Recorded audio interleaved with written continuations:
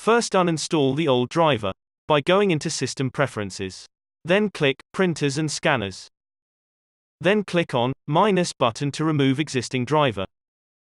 Close the window and head over to Finder and click on Macintosh HD. Then click on Library folder and search for printers. You'll find a folder named Canon. Right-click on it and click on Move to Bin. Provide privileges by entering your password. Canon has released new update for macOS 12, which you can find the link in description. Make sure you select and download the version 10.0.4 which has support for macOS 12.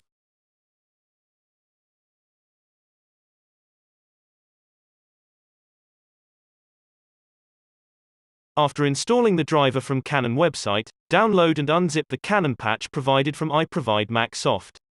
I already have it on my desktop, so I'm not doing it again. Now, I've seen some comments from previous video that they're having trouble in installing the driver. I would like to say that if you follow the exact steps I'm doing, I'm sure you won't have any problems. Head back to New Canon folder. Also get your patch folder ready for replacing the files in Canon folder. Follow the screen to copy and paste files into the designated folder.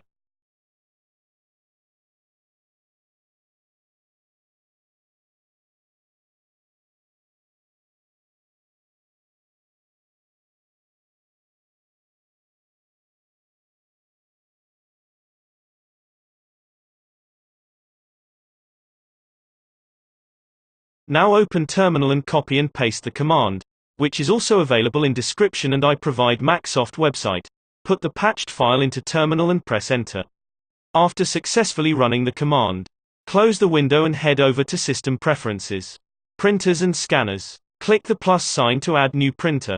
Select the top option, which is Canon LBP2900B UK. Now, you don't need to worry why it is saying LBP3000 while we have LBP2900B. We have replaced the file of LBP3000 driver with our own patched LBP2900B driver, so ignore that. You can also rename the printer to LBP2900B after successfully installing for your own sanity. Also, as per my research, the patch file will remain same.